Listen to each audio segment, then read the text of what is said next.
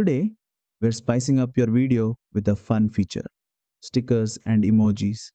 These are perfect for adding reactions, mood, or a bit of personality to your edit. Let's jump right in. First, open the InShot app and start a new video project. Import your clip and tap the green checkmark to head into the editor. Now, down at the bottom toolbar, tap on sticker. You'll see a bunch of options pop up. InShot gives you built-in emojis, trending GIFs, and even a photo icon where you can upload your own custom stickers. Go ahead and tap on any sticker or emoji you like. It'll instantly appear on your video.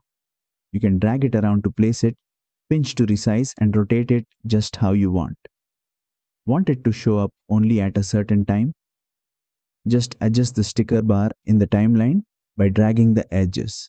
This way, you can time your sticker to match the action in your video perfectly. Once everything looks good, tap the check mark and preview your video.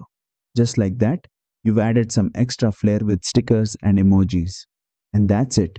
Stickers are such a fun and easy way to make your videos more expressive in InShot.